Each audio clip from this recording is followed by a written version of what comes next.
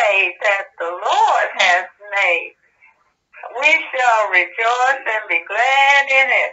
Hallelujah, hallelujah. To God be the glory for all the good things he's done in our lives.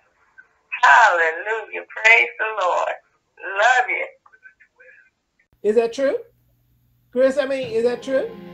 Talking to you benefits me none whatsoever. It doesn't.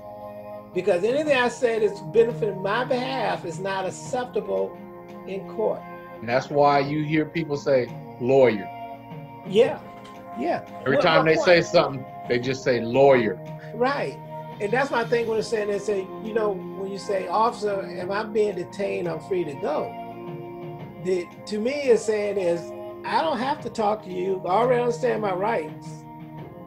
And there's no questions that you can ask me that's going to benefit me in the first place. So am I being detained or I'm free to go? And if I am detained, the only thing I need to give you is my name and my ID. And that's some states you don't have to do that, but I'm talking about there's many you give them your name, you give them your ID card. Well, you know what, Pastor? I agree with you 100%. And just like Chris was saying earlier, they're going to automatically say things like, stop resisting. Put your hands up. Whether you're resisting or whatever has nothing to do with it. Those things have to be said exactly so that they're being recorded, being said, so then they can at least say, well, why did I say that? It's an arguable point, basically, is what it boils down to. Yeah, so is that legal word, Jimmy, is that legal word, though? If you're saying, if you try and get something on tape, the point is, instead of saying why or leave me alone, the point I'm saying, the officer, and I'm being detained or free to go. Well, I was going to get to that because basically the problem is that obviously they have the right to legally lie to you. Yes, and that's the problem. You have to understand that they can legally lie to you and make up things along the way to get you to divulge information.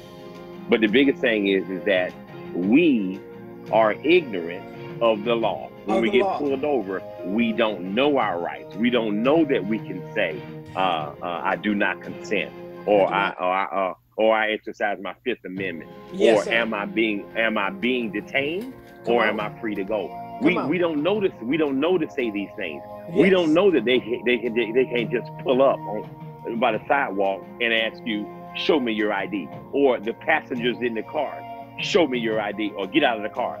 I mean, you did it, but they don't have a legal ground to be able to support them if that is taken to court. So first you got we have to be, if anything, we're really trying to help folks.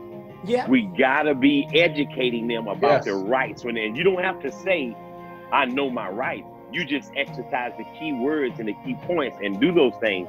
They'll know that you know your rights, and that automatically puts them in subjection. But you have to record everything. Yes. And you have to know some basic rights. You have to, otherwise your ignorance of the law, just like everything in life, your ignorance of the scriptures, your ignorance of the law, your ignorance of rules and regulations, you're ignorant of grants, you're ignorant of type of things that you can refinance and finance. Your ignorance is used against you as a race of people because we don't teach people the things that they need to be taught. We spend so much time teaching things that's not going to help them in this life to survive and get over. We need to go back to things that make sense. One, knowing your rights as a black man in America. You got to know when you get pulled over, what are your rights, and what are the ways you need to be, and what does those rights mean? Because that's going to get you out of a lot of trouble, and that's going to keep them in check. But other than that, we're doing them a disservice because they can legally lie. They know what to say. They know that they don't have a right to be able to do these things. But if they say it in such a way and you say, okay, then you gave consent. You don't even realize what you're doing and what you're giving up. Exactly. And if you give ID, then they're gonna have a legal document. Then they got something legally on paper about the incidents on the street. So that's why I don't give my ID unless you can legibly tell me your probable cause, suspicion of a crime. Did I commit a crime, or what is my suspicion of a crime? And they got to be to legibly state that to me. I saw a guy pulled over watching one of these videos. The guy pulled over, so you know it's suspicious, right? So I pulled you over because it was suspicious, and I want to search your car. The guy didn't give him consent to search his car. It's one of these videos that teach you how to deal with the law. But this guy was recording. The guy called and pulled him over and said, "Look, I pulled you over for suspicion. He said, what was suspicious? Well, this is a 70 mile per hour and you're driving 65. Wouldn't you agree that's suspicious? The speed limit is 70, you driving 65? Exactly. Yeah. Exactly. Oh yeah, matter of fact, if one of the in that tape too, Chris, if they sit there and say, do you know how fast you were going? They said sometimes people will go and say, well, like if it's 35 mile an hour zone, well, yeah, well, I'll go out 38. They don't understand that, well, you just confessed that you were speeding. Yeah. And regardless of what you say now, you have already validated the pullover, opposed to saying, can I help you, officer? Do you know why I pulled you over? No, I don't. Can you tell me why you pulled me over? Well, you were going too fast. Oh, how fast was I going, officer? You know what I mean? In other words, but don't give him information that he's going to use against you. Yeah, because I know I'll be like, they asked me how fast was I going. I don't know, but it's recorded in my car.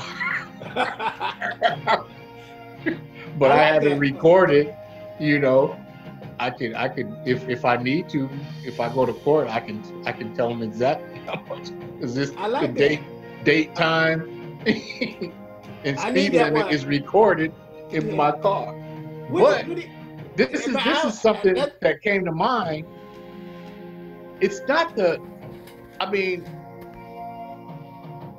it's to the fact where we have to have recordings of our homes and our cars. Yes. So we need body cams. Yes. To protect we actually yourself. need to have body cams on to exist now. Right. Because the law has become so corrupt, and even video footage of the corruption isn't good enough. Yeah, but one of the things, let's go back to what you said, what Jim was talking about. The fact is that the law is corrupt, but at the same time, they're recording, they're trying to say those buzzwords. Yeah. What we need to do is learn to say the buzzwords that stands on your behalf. Officer, am I being detained or free to go? Officer, I do not consent to a search. Officer, I'm going by the right to remain silent. So am I being detained or free to go? Because I'm finished. Our conversation is finished. I have the right to remain silent. You're still asking me questions, and I'm asking you, I'm being detained or I'm free to go. But you got to keep saying, in this sense, that if you don't get those buzzwords on the tape, they're gonna use you, like you said, resistance or anything else. So, Chris, I mean, what do you think? Is it like Jim was talking about? Is we have to make sure our buzzwords, and the people need to listen, know the true buzzwords that you have to say, because it's not to say I know my rights; it's to exercise your rights. Go ahead. Even knowing and exercising still doesn't stop some of these officers. Well, let's think about the fact that, like I said, because I actually saw a video. I mentioned it before of a guy being detained, yes, and sir. he was like, "Why are you detaining me? Am I being arrested? Why are you detaining me? What are you holding me for?" And the officer wouldn't say nothing other than, quit resisting. He's like, "I'm not resisting. Why are you detaining me? And if you're not telling me, you have to tell me. And if you're not telling me, then I'm leaving." And so he tried to leave, and the officer grabbed him and slammed him up against the wall and held him there. And he kept calling for backup. And the guy was like, "Why are you detaining me? You're hurting me. I did nothing wrong." And so then when the rest of the cops came, yes, sir. That's all. Yeah. They pummeled that dude. Right. Let's go back to the buzzwords again, Doc. Now, I don't know if Jimmy, I don't think why is part of the buzzword. Chris, the buzzword just say, "Officer, I'm being detained, I'm free to go." If I'm being detained, I'm exercising my right to be silent. I'll sit here and look at you as you're looking at me. But I just need to know, I'm being detained, I'm free to go. Yeah. But the other problem is, even if you use these buzzwords and it's being recorded and they pummel you and you go to court, if you live, the judge will throw it out. Yes, sir. Yes. It will. And see, that's the problem. And like there's you said, no recourse. There's no with recourse. us knowing. Go ahead, Go brother. ahead, Chris. Go ahead. With us knowing the buzzwords, doing all this, I sit there and it's well and good. But if this cop, and I hate to say it, most of them do, they have evil intentions or they have malicious intentions because they got to make their quota. He had a bad day. Look at this black guy trying to get smart with me. You know, if I go through all this here, if he still wants to jack me, he's going to jack me. Well, let me ask you a question, Chris. You said getting smart. I'm saying the right to remain silent. The buzzword is, officer, I'm being detained, I'm free to go. I'm exercising my right. I understand that. If I start talking like that, but okay, now you're being a smart ass. Oh, you know, no, I'm just telling you what his perception's gonna be. Yes. But that's what happens.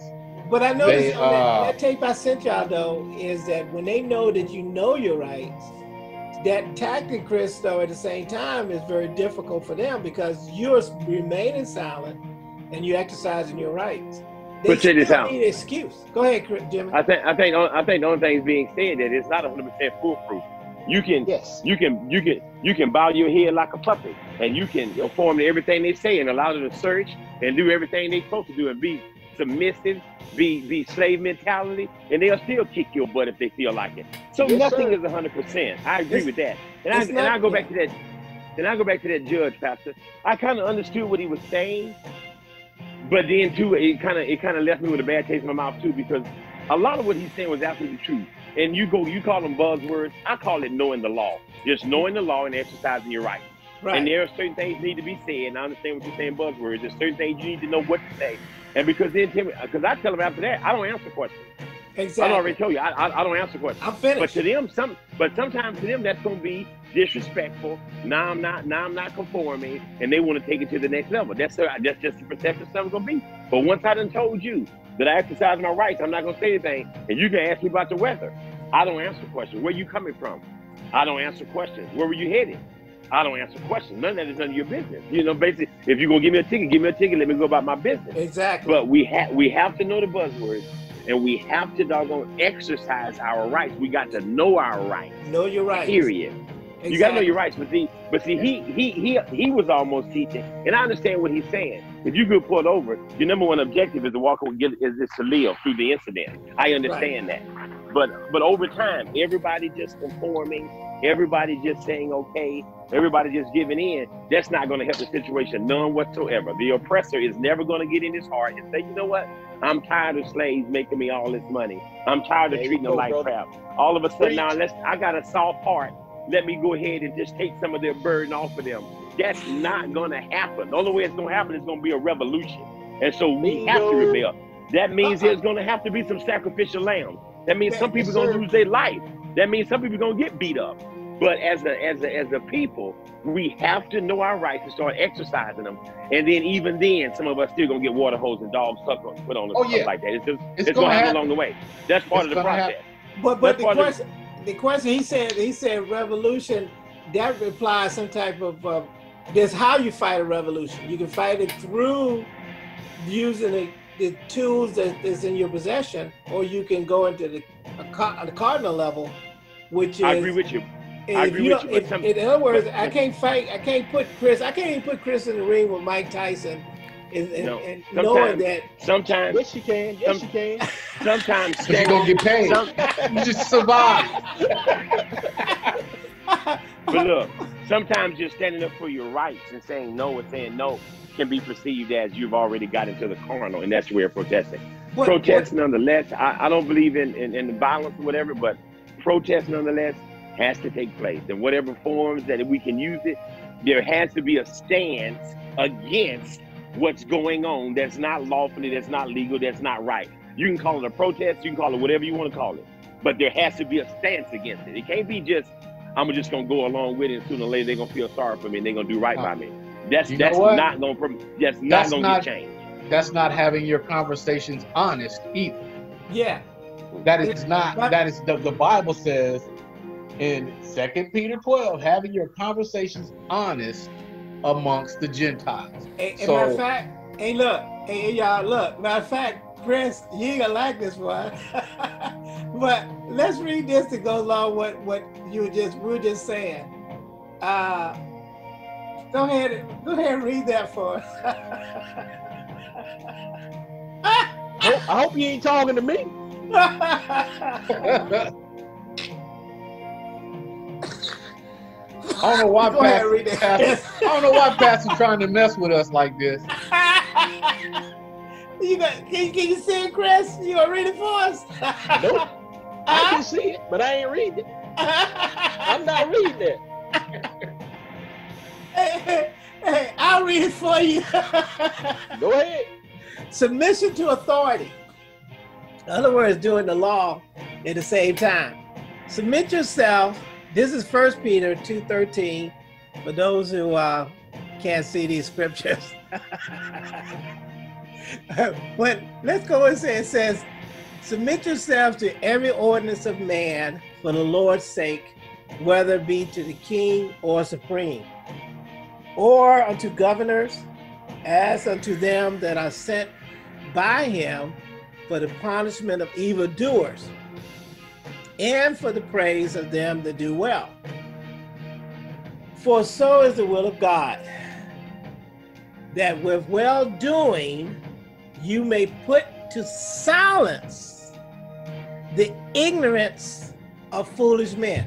The point I'm trying to throw, and I like that piece there, you put to silence the ignorance of foolish men. If you're going to be a martyr by doing well. He said, as free, and not using your liberty for a cloak of maliciousness, but as the servants of God. It says here, honor all men, love the brotherhood, fear God. It's an honor the king. Ain't nothing wrong with honoring the king. Servants, be subject to your masters. And I know that word master is not appropriate for this day and time because there are no masters and slaves here in this modern time. With all fear, not only to the good and gentle, but to the forward as well. For this is thankworthy. If a man for conscience toward God endure grief, suffering wrongfully. Now, the whole purpose of that I was looking at from that scripture was the fact is, if you sit there and violate the law after I exercise my rights, if I have to be the martyr for that day, I'm still winning in the long run for the rest of the people. Because I think even the civil rights movements and any other protests where we do it legal, it does make changes in the long run. But there will be some people that's going to die for it, but at least you're dying. I really, you know what? I think, is it better to die as a martyr than to die as an evildoer? Oh, of course. It has more impact. But I mean, the optimum thing about this is submit yourself to every ordinance. Yes, sir. Of man. Uh-huh. For the Lord's sake. So there's ordinance that I do not have to give you information. That's the ordinance, right? You have the ordinance right is to remain silent. That I am innocent until proven guilty. And also the Constitution said that one of the things the Constitution is that you shall not be and should not be forced to what you call it? Self-incriminate. Confess against yourself. Yes, self-incrimination. That's the law. Yeah. And I'm sitting there saying is that if a cop sits there and beat the hell out of you because you don't want to make confessions that is incriminating, captured on tape, they're the ones that's going to get in trouble. Not if they don't get it today, you become the martyr. It's still going to have an impact in the long run. Well, you know. Hey, Pastor. That's why I say there got to be some sacrifices. I'm gonna tell you some a little poem. They say, here lies old Jimmy Ray, who died defending his right of way. He was right, dead right, as he sped along, but he's just as dead as if he was wrong. Yeah, he's just as dead. But the question is, did his sacrifice go in vain or not? Because that's the same thing. That's up to society, you know, to those who know him, who lives and survives it, right? To go, especially if he's a Christian. Right. See, we don't stand up for one another no more. Yeah. You know, we allow atrocities against one another. If you're in the body, I don't know any family that's not affected when somebody is prosecuted, hurt, killed, you know, or anything like that. You go to their defense, you go to their aid, you know, you make it known that these things are happening. But I will say this, even when Jesus, come on now, when they hit Jesus, come on, he responded. And he said, are you hitting me because of the truth? I mean, I forgot, I can't remember word for word. He said, well, but he questioned if I said something wrong, what? Yeah. Well, if I did something, if I didn't do something wrong, why do you smite me? Right. Why you strike? And so he still addressed it. Yeah. He spoke the truth. And the thing about he was being honest with him. But did you pick up the tone of his response? Was that I'm not showing you aggressive behavior. I'm sitting there just telling you, I'm talking to you as a person, as a man. You can act like a fool, but I'm not gonna act like a fool. Matter of fact, look at this. The scripture here, the next one, set a slide that goes with it. Kristen, you didn't want to read? Look at this. I'm not reading today. Oh, you're not reading today? Okay. Not today, no. Okay. Look at this. I'm not submitting today. Okay. Brother Adams, you want to read that one for us? Because it's in line of what you were saying. Okay, 1 Peter 2:20. Yeah. For what glory is it, if, when ye be buffeted for your faults, ye shall take it patiently? But if, when you do well and suffer for it, ye take it patiently, this is acceptable with God. For even unto where ye called, because Christ also suffers for us, leaving us an example that ye should follow his steps. Well, who did no sin, neither was guile found in his mouth.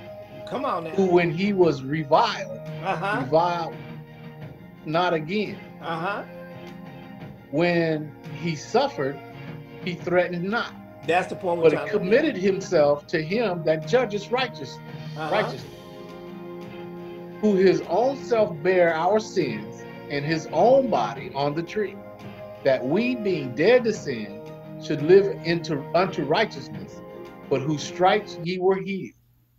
For ye were a sheep going astray, but are now returned unto the shepherd and bishop of our soul. So I'm saying that this was kind of repeating what you were saying to a degree, how Jesus responded, right? Yeah. So it's still, and matter of fact, you think about it, being he is the example.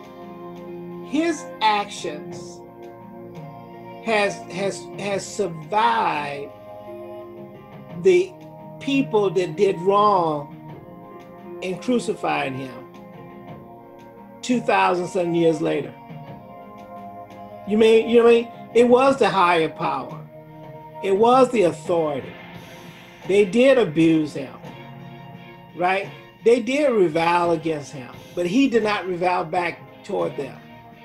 And our question is that the movement, even with George Floyd, Mr. George Floyd, because of the position he was in, it has affected the whole world in responding to injustice. Just because he was in there submissive, he was restrained. He couldn't do nothing.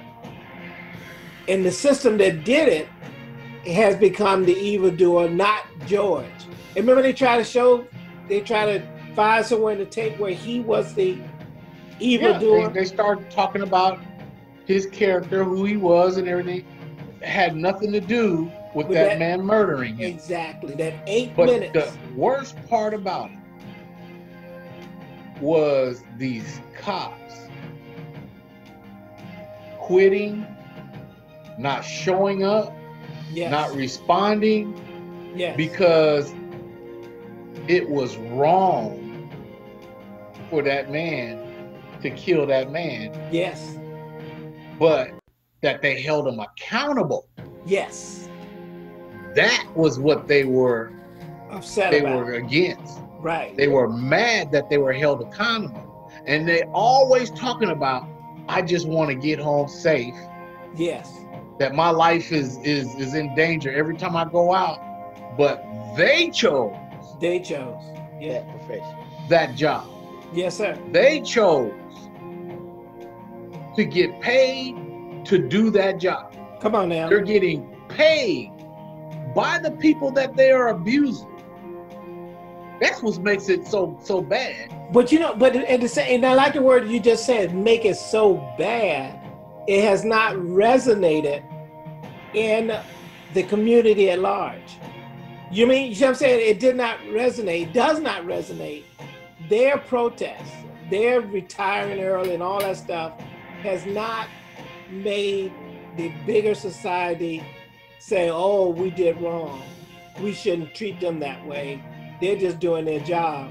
It's still saying, no, you are still committing atrocity. Yes, we want to defund you.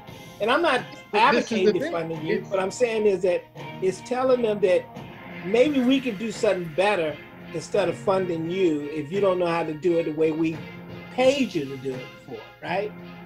Yeah, but it's still being made political. Exactly. There's nothing political about this. Yeah. You're killing innocent people and getting away with it. And you know that word. And when society pulls them on the carpet, then you have lawmakers trying to justify it. Trying to put it out in such a way to where the people who are protesting are wrong. Yeah, protesting it? Yeah, and they did don't you catch listen that one to word? the masses. I want to interrupt you for a second. Did you catch that one word you said? Innocent people. They try to relabel, is what you was basically saying. Yeah. They're trying to relabel the protesters, the people that they've been arresting, are all evildoers, because I have to put them in that package to justify my actions. And Christ, as I'm saying, is they try to do the evil with Jesus Christ. But when you see a spade as a spade, you realize, wait a minute, that's you became evil because we're saying what you did. If I catch you doing evil, then you become the evildoer. And I'm not going to hold you up and you're going to be held accountable in the long run, because you're trying to paint shooting somebody 14 times. Where's that showing your justification? Yeah, I'm just saying this. It takes a while for things to catch up, but Germany, right? Remember those trials of those German World War II soldiers? They were, at the time, justifiable by their own laws. But in the end, they were held and tried for atrocities. I'm sitting there saying I think what God was showing in that scripture I just read you, for what glory is it if when ye be buffeted for your faults? What the system tries to do is try to point your faults in order to justify their actions.